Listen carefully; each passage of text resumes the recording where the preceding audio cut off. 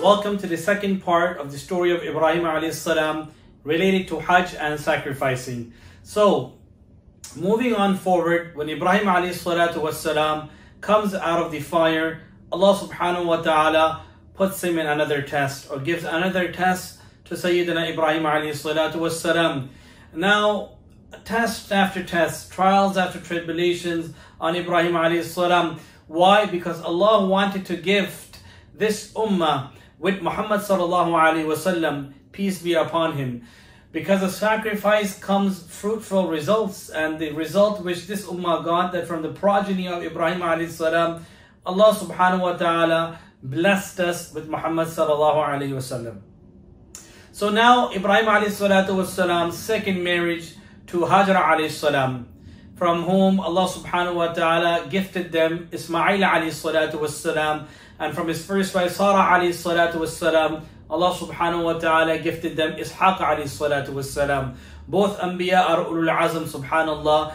From the progeny of Ishaq alayhi salatu wasalam, Yaqub alayhi salam, Yusuf alayhi salam, Musa alayhi salam, Isa alayhi salam, going more back to Sulaiman alayhi salatu wassalam, Dawud alayhi salatu wassalam, and many more Anbiya alayhi salatu wassalam and taslimat. From the progeny of Ismail alayhi salatu wassalam, no one in between, only Rasulullah sallallahu alayhi wasallam.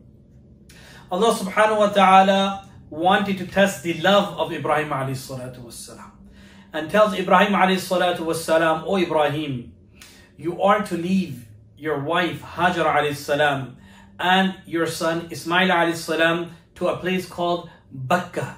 Makkah was known at that time by the name of Bakka, as mentioned in Quran. So when they're leaving for the journey, and when they reach this destination where today is the Baytullah, the Kaaba, and when Prophet Ibrahim alayhi salatu wasalam leaves Hajra alayhi salam and baby Ismail, when he's returning back, going back towards Palestine, wife is asking, O Ibrahim, or O my husband, why have you left us here? In this deserted place, in this jungle, where there's no one, not even a single trace of mankind, as far as you can see. Ibrahim alayhi salatu wasalam stays quiet, does not reply. And when he moves forward, further ahead towards his transportation, his camel or any means of his transportation, the wife asks him again, O Ibrahim, why have you left us here? For the third time, after all, she is the wife of a Nabi. So she says, O Ibrahim, is this the order of Allah? So Ibrahim alayhi salatu wasalam says, yes. She said, then you may leave, because Allah will look after me and my son. Allah is the best of all protectors. When Ibrahim alayhi salatu wasalam leaves, now the story starts of linking and synchronizing the story of Ibrahim alayhi salatu wasalam's life and his family with Hajj and sacrificing. When he leaves, now the mother is taking care after the child in a desert. No one, animals, jungle, fear, but they know Allah is there. So it's a heated place, it's a hot place, and the mother needs to feed the child. So Ismail alayhi salatu wassalam is on one valley, and then Hajra alayhi salatu wassalam runs from Safa to Marwa. She runs in the search of a caravan to ask them for help, because the child is hungry now. She wanted to get some nutrition, some food from the caravan for help. She runs, then she comes back to Safa, then Safa to Marwa, then Marwa to Safa. Why does she come back?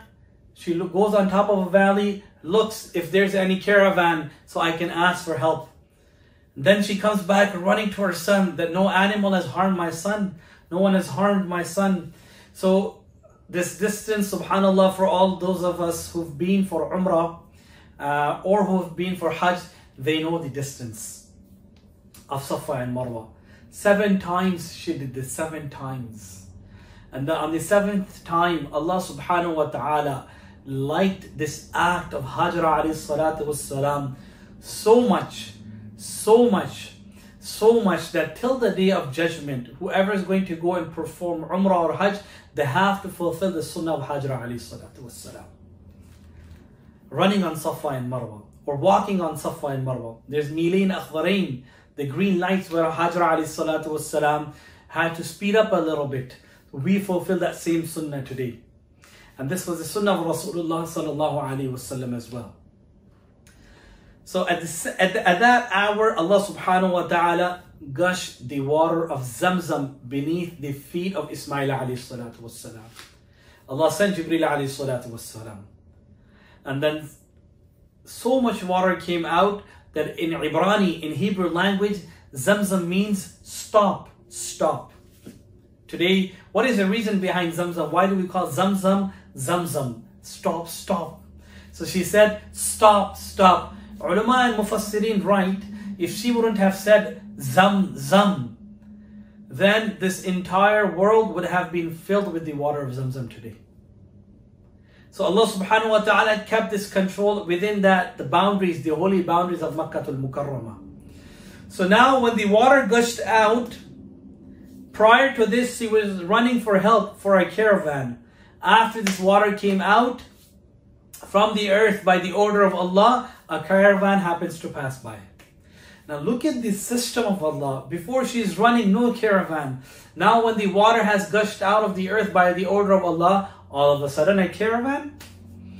So Allah wants to show that Allah is not in need of the help of makhluk, of creation.